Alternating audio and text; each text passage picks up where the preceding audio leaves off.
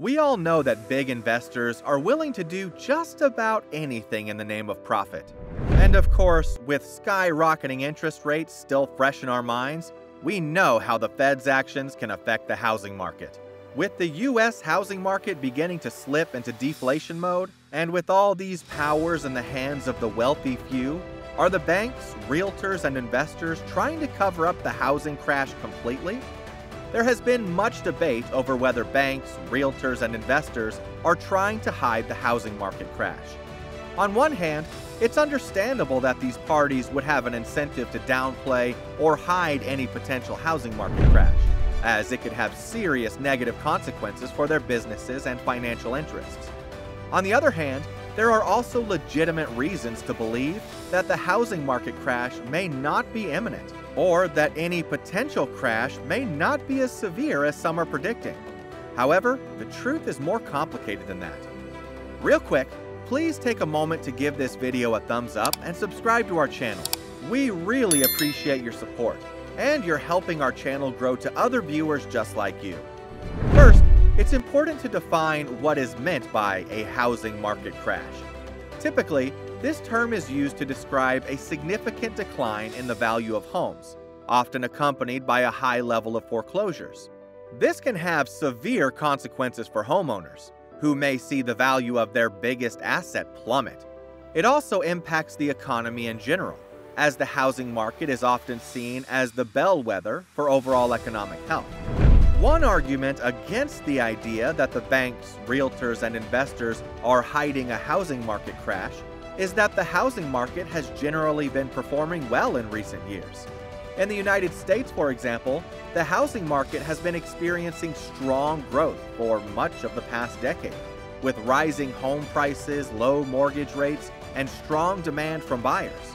While there have been some signs of slowing growth in certain markets, such as high-priced coastal cities, overall, the market has remained healthy.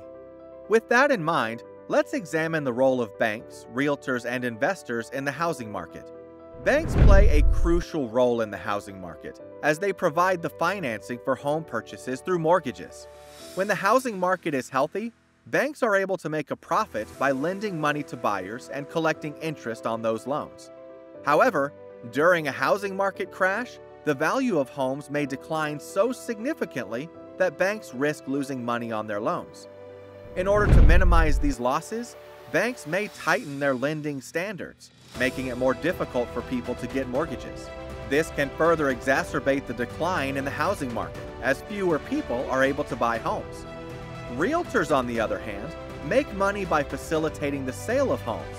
During a housing market crash, realtors may have a harder time finding buyers for homes, as people are less likely to want to purchase an asset that is rapidly losing value.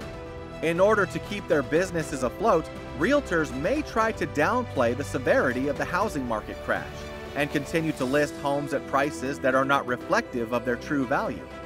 This can give the impression that the housing market is not as bad as it actually is, leading some people to believe that the crash is being hidden. Investors also play a role in the housing market, as they may buy and sell homes as a way to make a profit.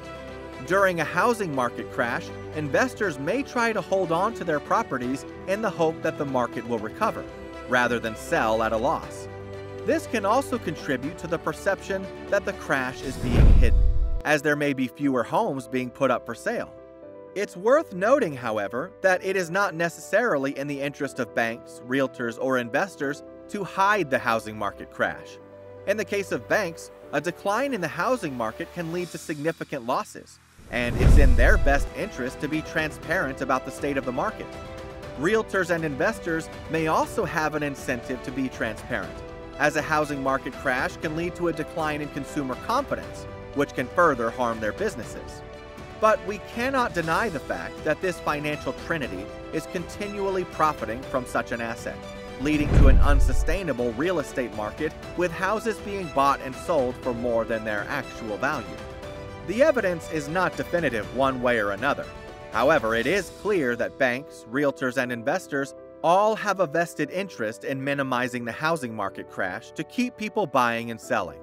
It's possible that they're taking steps right now to prevent the public from becoming aware of the potential financial risks of real estate investments. Regardless, both savvy and unsuspecting consumers alike can benefit from being cautious when buying and selling in the current housing market. We want to hear what you think as well, so please give us your thoughts in the comments below. If you liked the video, don't forget to give us a thumbs up, subscribe for more content, and hit the notification bell so that you can be updated whenever we upload new videos. I'll see you in the next one.